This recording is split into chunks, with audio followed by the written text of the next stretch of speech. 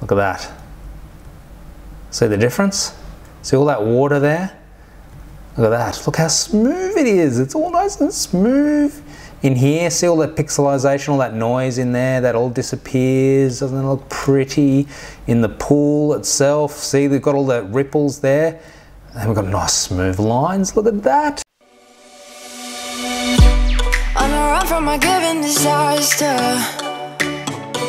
speed away from the holy mind, pride. The Mavic Pro. Look, you got a broken little wing. Got some of these.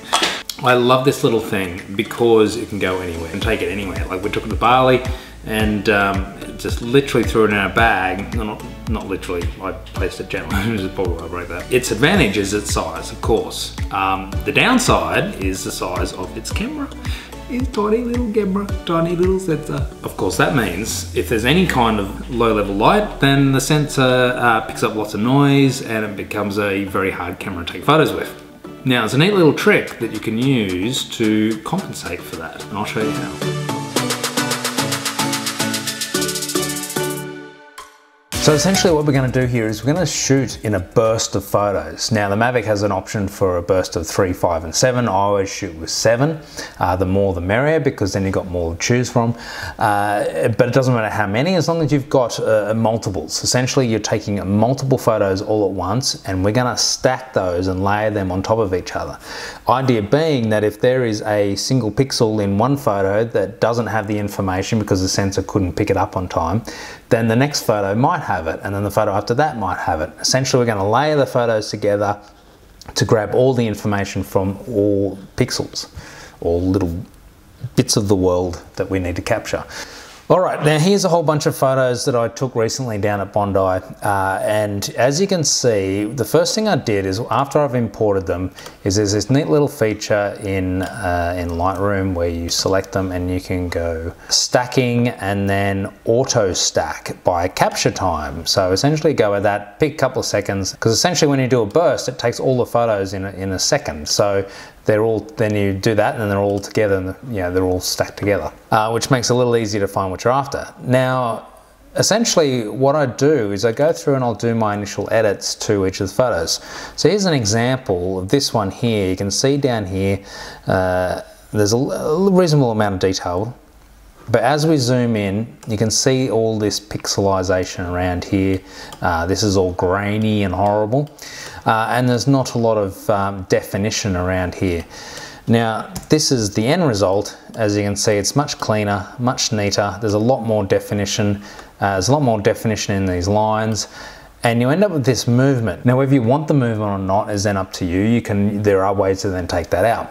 That's one I've prepared earlier. Let's look at one I haven't. Okay, here's a similar one. I haven't done anything with this one yet. There's the 7 photos. Now, if we flick through them, you'll see that there's a slight amount of movement in each of them. First thing we're going to do is just run through the 7 photos and see what's changed. Now, I can see that there's some movement in the waves, of course. There's a bit of movement in the pool, and there you can see the car is moving back and forth there.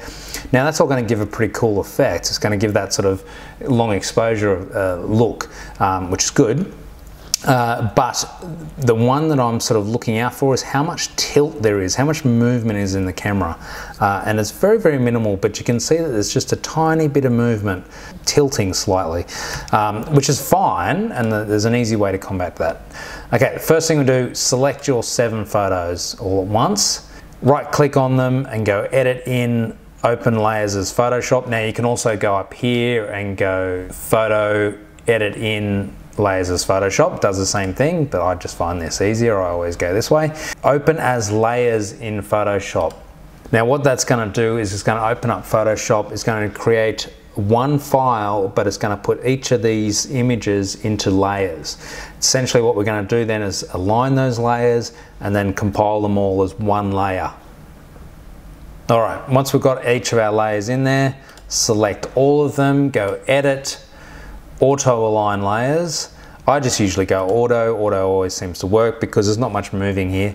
Now the speed of this will be dependent on the size of your files, how big they are, and also of course how many calculations it needs to do based on how much is moving within the frame.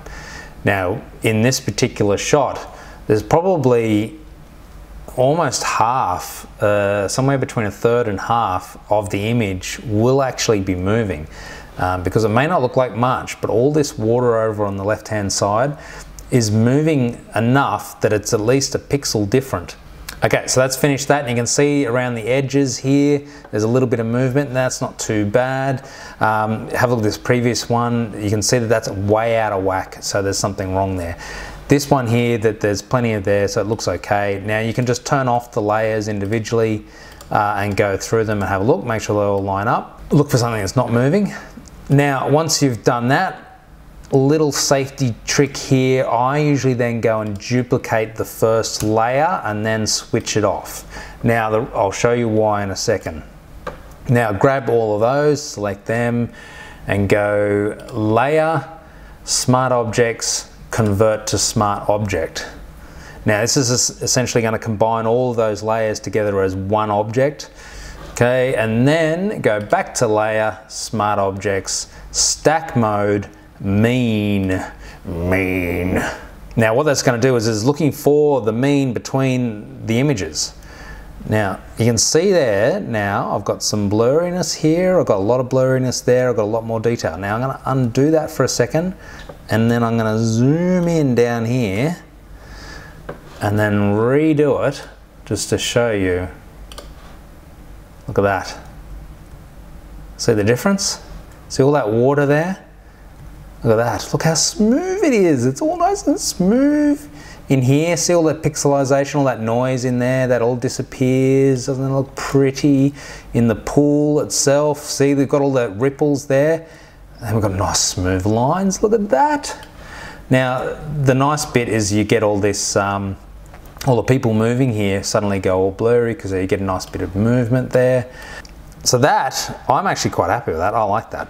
Now, I like the movement. I think the movement looks nice because it adds that sort of long exposure look to it. Now, if you didn't want that movement, there is a way to take that out. Save that file, go back to Lightroom, and there it is. It's a way to go. So there's your 7 files, and then it appears here next to it as a new file. You'll notice it's a TIFF file now instead of whatever raw image came out of your camera.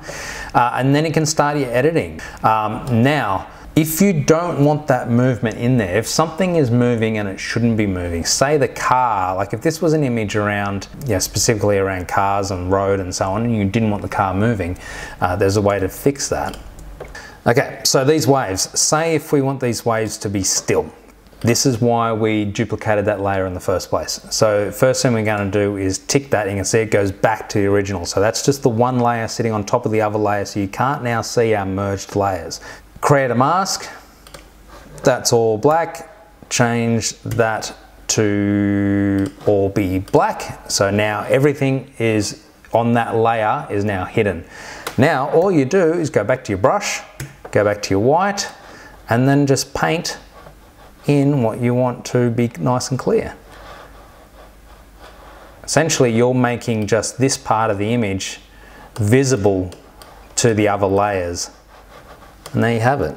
And so, say if we want that car to be visible, do the same thing, go for a smaller brush, set my hardness up, my opacity, and you essentially make it visible again. And there you go. And that's it. Save that. Actually, I like the movement in the wave, so I'm not going to do that bit. Then, of course, once you've done that, go back. There's your file. Now that you now have like a fair abundance of files here. So you've got the 7 raw files, and now you've got this TIFF file, which is like 500 meg. So that's sort of the downside, you end up with a massive file. But if you're worried about file sizes, do your editing and then save it as a DNG or save it as a high-res JPEG, and then you can get rid of your TIFF file. Or you can get rid of your raw files instead if you prefer. Generally the raw files are a bit smaller than the end result file, but it's up to you, whatever you prefer. Going back to this, of course, all your editing that you've done previously is now incorporated into the file. So it goes back to being a flat file again, right? So there's no editing has been done to this file. So now you can do your editing on top of that. Now I always found that because now I've got a little more information in there, I can kind of push things a little harder than I could before with the original raw file. So you can be a little more aggressive with your colors and your darks and so on. Push the clarity up a bit more, push our vibrance up. So you can now see we're starting to get a lot more movement in here. We've got a lot more that we can push around with our colors. Flatten that out a bit, make the sun a bit brighter. Now I kind of like the color of the pool. It's funny because people think you're changing the color of the pool. I literally haven't, as you can see, I haven't adjusted any colors, but I can. There we go, subtlety is the key. Now you notice the lens, that's what I was talking about, lens correction now doesn't work because it's a TIFF file. It doesn't have the information in it anymore. Push our sharpening up a little bit, just a little bit, not too crazy. All right, that's nice. I think that'll do it. There's a comparison. That's the before and that's the after. So there you go. I hope that little trick helps. Give us a like if it does. See, you don't need to buy a Mavic 2 now, do you? Of course, there are many, many reasons why you do, so don't let me stop you. Look at that, that poor little thing. Sad thing is, I actually broke that just putting it into the bag. Anyway, stay safe, have fun, see you next time.